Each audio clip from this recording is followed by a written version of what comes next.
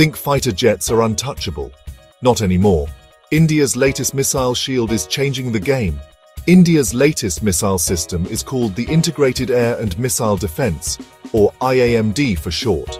It's a high-tech network combining the powerful Russian S-400, the Indo-Israeli Barak 8, and brand-new homegrown anti-drone tech.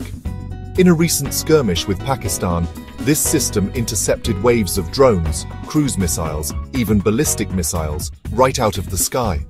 The S-400 can track up to 100 targets and shoot down jets up to 400 kilometers away. The Barak 8 made headlines by stopping a ballistic missile, proving its real-world strength. And India's new anti-drone systems, they neutralized hundreds of incoming drones, keeping critical sites safe. This multi-layered defense isn't just about stopping threats, it lets the Indian Air Force strike back, knowing their skies are protected. With this tech, India now stands alongside the world's most advanced air defense powers. Jets beware, India's new missile system is watching the skies.